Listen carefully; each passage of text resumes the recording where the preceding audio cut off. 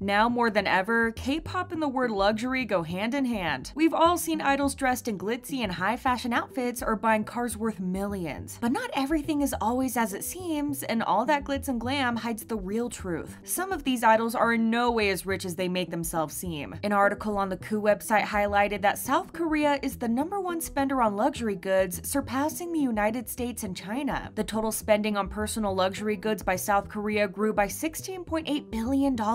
According to analysts, the demand for luxury goods in South Korea is driven not only by the increase in purchasing power, but also by the desire to showcase one's social standing. A comment under the article read, "Watching any Korean YouTuber, you can notice how they almost always live in a single room with everything clumped together, but they'll still buy luxury wallets, bags, shoes, etc. They just care about showing off in public. For as long as we can remember, wealth was a sign of comfortable life and where you belong in society. People who surround themselves with luxury seem like they have it all in life, which ultimately makes them climb the social ladder. It's sad that someone's worth is measured in how much luxurious and expensive items they can afford, but it's the truth. So-called flex culture, where people show off their possessions in hopes of getting some validation from others, can be like poison. In 2020, when the pandemic was on the rise, there was an increase in the number of Koreans who spent their money on luxury goods, but cut down on the cost of things necessary for their daily life. There have been a few instances when celebrities have been caught showing off a lifestyle that they couldn't afford. In 2021, the rapper Doki was accused by a US-based jewelry company of not paying for the jewelry his record label purchased for one of his concerts. All those items were worth almost $35,000. This issue was taken to court, and the legal proceedings were difficult and complicated, but in 2022, the court ordered Doki to pay the money he owed the company. As he is not only a rapper but a record producer as well, Doki is a known name in the Korean hip-hop scene, but the public's opinion might have changed after he was sued by the jewelry company. One comment on Panchoa related to Doki's scandal mentioned that it's actually very frowned upon, and people are even ridiculed for renting or borrowing luxury clothes and accessories in Korea despite it being popular in the USA. The Korean hip-hop group Homies could be considered as rookies in the hip-hop scene, as they haven't been on the scene for too long. Yet as soon as they made a little bit of money, some of the members decided to purchase cars, one of them being a Ferrari. In an interview, they were asked if they have ever felt like they were successful and famous, and one of the members, Teen, answered that he was able to feel like this after he purchased a car. CK then added that after he purchased his Ferrari, he got into an accident on an icy road. After one of the MCs suggested that maybe he should have invested the money into something better, the group agreed that expensive cars were always their dream. It might sound a little crazy, but it's common for celebrities to lie about how much they make. This was recently revealed by Shiny's Key when he was a guest on A-Pink's Bloomies YouTube channel. Among other things, Key talked about paychecks and money, which are usually sensitive topics for people, and you won't hear them talking about it on public broadcasts. Key said, "To be honest, I don't think you'll be able to hear about this on broadcasts, but celebrities lie about their income. When fellow celebrities ask questions like that, they reflexively tell you a higher average." It's quite impossible to forget the scandal that surrounded Song Jia shortly after she appeared in the Netflix show Singles Inferno. Very quickly, Jia became known as the fashionable it girl, and her popularity skyrocketed. Through her Instagram and YouTube channel, Jia showed off a lifestyle that a lot of people envied, as she could seemingly afford things many people couldn't. Then, in January 2022, Jia got embroiled in a controversy that her lifestyle was fabricated and the high-end fashion pieces she wore during the show were actually fake. After netizens did a little digging, they realized that the Chanel top Jia wore when she first entered the villa seemed to be a knockoff. The color, the pattern, and the placement of the logo seemed to be different. The Chanel jacket she wore was similar to the one that Blackpink's Jennie had, but it seemed different. While many Western fans didn't see this as a huge issue, a lot of Koreans found this problematic. They even called Jia ignorant for wearing knockoff high-fashion items on a show. Judging by the comments, it seemed like netizens believed that people should only wear luxury clothes if they can afford the real thing. Many people thought that Jia was born with a golden spoon, and while she denied this claim, she did admit to growing up in a comfortable household. Her wealth is what made her attractive and famous. No one cared that she worked hard as an influencer and that she was successful on her own. People saw the lavish lifestyle that she had and the luxurious items, and when it was revealed that none of it was real, people suddenly lost interest and turned their backs on her. What feeds into the consumerism of luxury goods are K-pop idols and the K-pop culture overall. It doesn't happen very often that idols are seen wearing affordable clothes that are available to almost everyone. In 9 cases out of 10, idols are seen wearing clothes that cost more than someone's monthly rent. This is a massive contrast to the reality that most of these idols have to pay off huge debts to their company. When these idols step into the spotlight, they are wearing the newest trendy clothes and accessories, but behind the scenes, they have thousands worth of debt or they're not getting paid at all. These companies use these idols as a proof that they are successful and financially stable by dressing them in brands like Louis Vuitton or Chanel. When you see an idol wearing a beautiful gown or a trendy suit on the red carpet, they tend to be either gifted or borrowed by the brand, and most of the time it's high-end brands that have been around for years. Sometimes the brand's exposure drive fans to buy the items, even if the idols can't actually purchase the items. The situation around idols not receiving their payments for their activities has gotten a little better, but there are still some who don't get paid at all, or they receive the bare minimum. And how could they afford these luxurious and glitzy outfits when they can barely afford the daily necessities? In recent years, K-pop idols being ambassadors or promoting high-end brands has been on the ultimate high. It's undeniable that these idols have a huge influence on the market and its consumers. Even high school students now are willing to spend thousands on a high-end bag or shoes. BTS's song called Spinebreaker talks about parents working extremely hard so they can afford expensive clothes for their children. The phrase Spinebreaker was created about 10 years ago when the North Face's padded jackets became extremely popular among Korean teenagers, but the average price of them was around 500,000 to 600,000 Korean won. Spinebreaker then refers to a parent whose spine breaks because they work so hard. The situation has gotten much worse because now teenagers desire items that are worth millions of Korean won or even more. K-pop fans, especially teenagers, can be easily influenced by their favorite idols, and they don't think twice about spending huge amounts of money on something their favorite idol endorsed or promoted. They don't even have to promote the product, they can just be seen wearing it and their fans will go and sell it out in minutes. The fact that this idol probably can't afford it doesn't matter to them. South Korea being the #1 spender on luxury goods is definitely fueled by the entertainment industry. It's the most prominent with the 4th generation of K-pop that has both young idols and young fans. There's a reason why all these luxurious brands have been signing more and more 4th-gen idols. The most prominent idol is definitely Wonyoung from IVE, as she has been invited for Fashion Week in Paris, and her accommodation was provided by the brand Fred, which she endorses. aespa, even though they debuted just 2 years ago, attended the Givenchy fashion show because the whole group was chosen as brand ambassadors shortly after their debut. There's a fierce competition between luxury brands to select new and popular girl groups as ambassadors. New Jeans, for example, already have deals with Gucci, Burberry, and Louis Vuitton, and recently, it was announced that Minji became Chanel's newest global ambassador. A researcher at Hanwha Investment and Security said, various indicators showed that the performance of 4th-generation idol groups is rising at a faster rate than in the past. 4th-generation idols have a huge influence on the next wave of luxury buyers, which is why brands have been trying to be the first one to sign these young and incredibly influential idols. In 2021, it was estimated that K-pop fans could spend around $1,400 on albums, concert tickets, and merchandise, with ARMY's being on the top of the list. This only included the official merch and none of the endorsement goods or sponsorships. In 2021, when EXO's Kai collaborated with Gucci on his Epilogue collection, the items sold out quickly after the launch. It was sold out in Thailand, Singapore, and some stores in Japan. Prices for those items ranged between $200 to almost $3,000, something that an average K-pop fan can't afford. In the first month of 2023, several idols have been announced to be new ambassadors for high-end brands, like Suga becoming the face of Valentino, or New Jeans' Hain becoming an ambassador for Louis Vuitton. Surely there's more to come in the following months, and the influence of K-pop on the luxury brands will get even stronger. And some K-pop fans will eat it all up. It doesn't matter that they could be high school students with a little to no income. These brands know what to do to get their attention. It's not the actual idol's fault, but the consumerism in K-pop is intense. Brands are quickly learning that partnering up with K-pop idols will get them even more buyers and interest than before. Willingly or not, K-pop idols paint this picture that if someone wants to be like them, they need to spend thousands on one bag or on a simple coat. Older K-pop fans might realize that this is just a marketing strategy, but since more younger people are joining the K-pop fandom, they might not be able to tell the difference. The fear of missing out is very strong in K-pop, with fans feeling terrible if they don't manage to purchase something that their favorite idol released. They fear that just because they couldn't purchase a certain item, they can't be considered a real fan, which is totally not true. On the other hand, there are people who will not think twice about dropping thousands and thousands on something their idol promoted, which is a win for the brand. And the company as well, since companies cut a chunk out of the money the idol receives from the sponsorships or endorsement. Idols collaborating with brands is slowly becoming a staple thing in K-pop, and it's bound to become even more intense. That'd be it for today. Thank you so much for watching. Bye!